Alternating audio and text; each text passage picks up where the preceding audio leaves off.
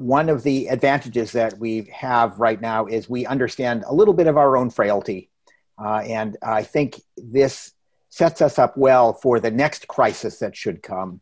There will be more pandemics, we know that, but there are other sorts of crises, and hopefully we're going to learn some lessons from this that we can take forward next time around. And Caroline.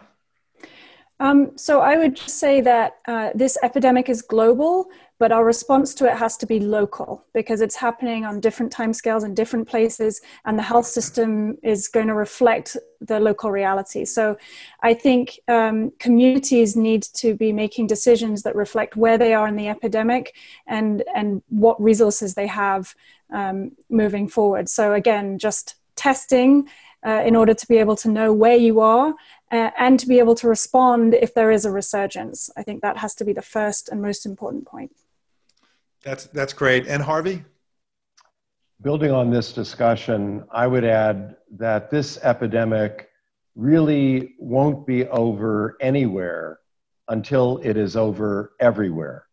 And that means not only attending to the differences within the United States and the varieties of expression and stages of the pandemic, but it means a genuinely global outlook of collaboration, cooperation, and joint purpose with colleagues and counterparts in countries all around the world.